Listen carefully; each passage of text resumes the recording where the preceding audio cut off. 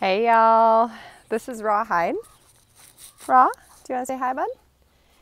This is Rawhide. He's a stallion. He's a sweetheart. And I thought I would do a quick video because guess what I'm here doing?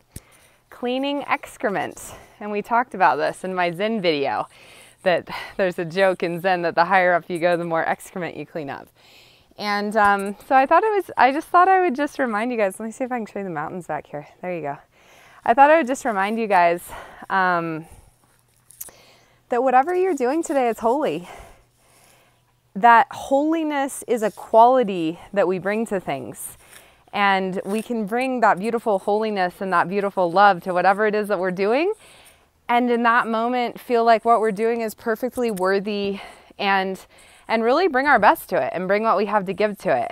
And, you know, this is an example. I'm here cleaning stalls. I'm thinking about like, oh, I have, you know, all these other things to do today. And what order am I going to do them in? And how am I going to get it done?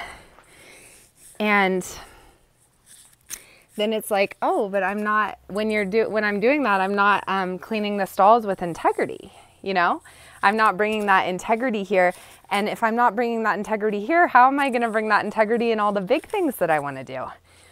If I'm not bringing that perfect integrity and presence in my relationships, in each relationship that's coming into my life today, whether with horses or with people that I'm meeting, just actually being there, you know, to say hello for just, or whatever it is for whatever your interaction is, just bringing that holiness and that reverence to it. And that's it, guys. Whatever, where is he?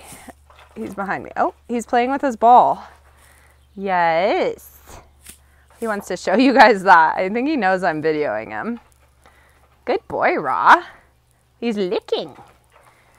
So just reminding you guys that whatever it is that you're doing today is holy.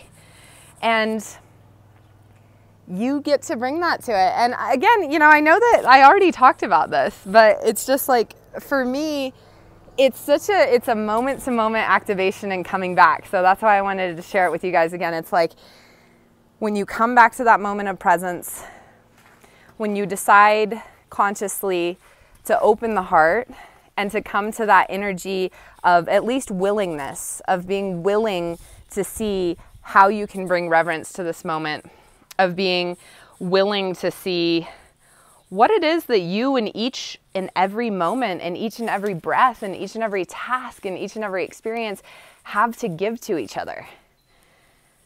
You know, guys, I really think it's like, it's the quality and the vibration that we bring to every experience that really determines where we go. Like what we keep creating more of is what we feel. So for me, you know, an example of that too with this is like, I deeply desire to have a spiritual life, to be in touch with spirit. And that comes from a place of peace. You know, that comes from a place of presence. That comes from a place of reverence.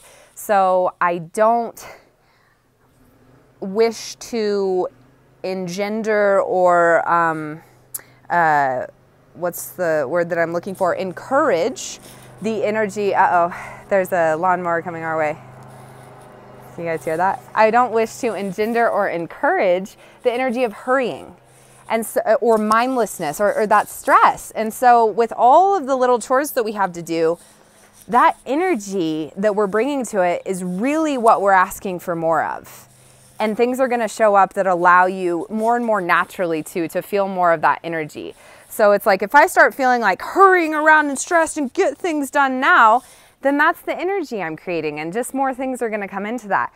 But if I can bring that reverence and that peace that I wish for my biggest dreams to emanate, my biggest goals and my biggest visions, if I can bring that now to every moment and every little thing, like cleaning Rawhide's stall and like in each, you know, and grooming him and touching him and in my relationships with every horse I'm interacting, and feeding the horses, in talking to my cousin on the phone, in having a cup of coffee with my mom, in, you know,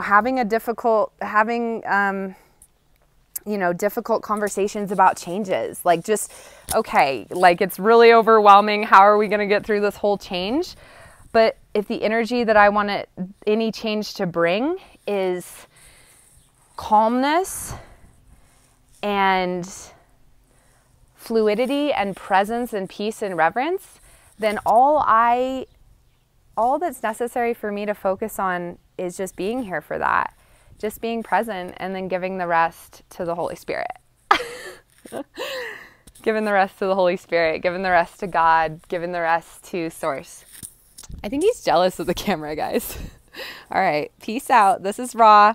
I want to hear what you guys are up to, like, and how you're making it holy. What are you guys up to in your lives, and how are you making it holy? That's what I want to hear, or just anything you want to share. But all right, he's licking and a chewing. Do you want to say bye, Ra? Do you want to look one more time? And can you guys see Peter's over here too? Ra, hey, do you want to say bye? Do you want to say bye? Do you want to touch the phone? You want to touch the phone? Good boy. Good boy.